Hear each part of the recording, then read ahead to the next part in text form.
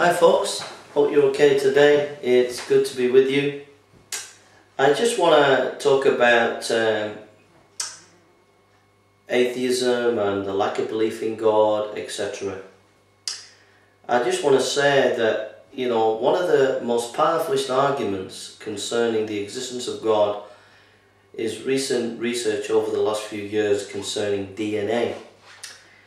Now, it might surprise you to know there are 3 billion bits of information in the DNA. If we took your DNA strand, we could stretch it from here to the moon. That's how much information is in the DNA. So how could this have happened by chance? For example, if I threw a bunch of sticks on the floor and it wrote, what chances of it throwing a few sticks on the floor writing, "I love you"? If I just got a few branches off the floor and threw them up in the air and they landed on the floor, what chances have they got of just producing a sentence called, "I love you"?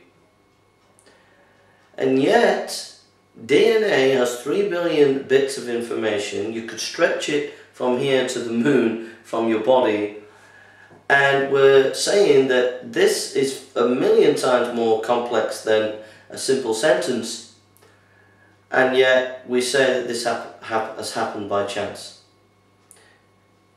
It doesn't make sense. It's not logical. It's more logical to believe that a mind produced that DNA.